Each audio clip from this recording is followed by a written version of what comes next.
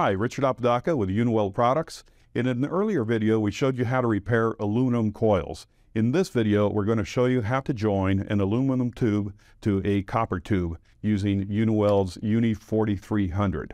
Let's get started.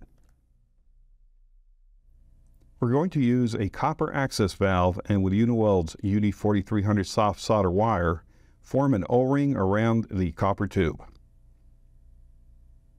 We then join this to the aluminum tube and prepare to soft solder the two tubes together. Here you see the copper access valve, the aluminum tube, and the preformed UNI4300 soft solder O-ring. You want to make sure that the tubes are free from oil and are clean. We're going to use the UNI4300 soft solder flux in this handy flux applicator with a metal tip.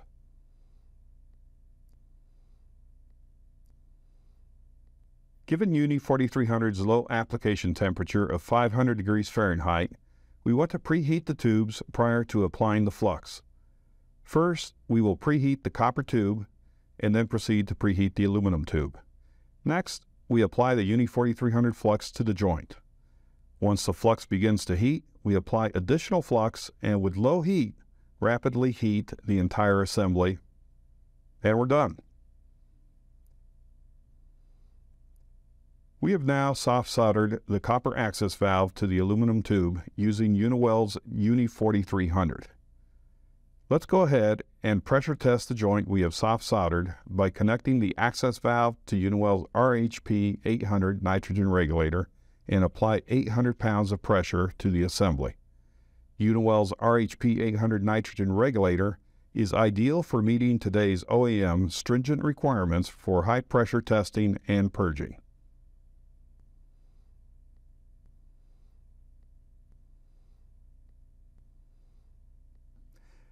To test for leaks at the joint we have soft soldered, we will now submerge it in this tub of water.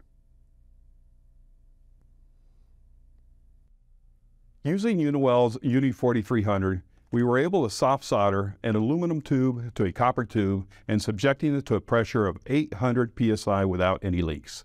Be sure to ask for UNI4300 at your Uniweld authorized distributor. Thank you for watching. I'm Richard with Uniweld, quality tools that go to work with you.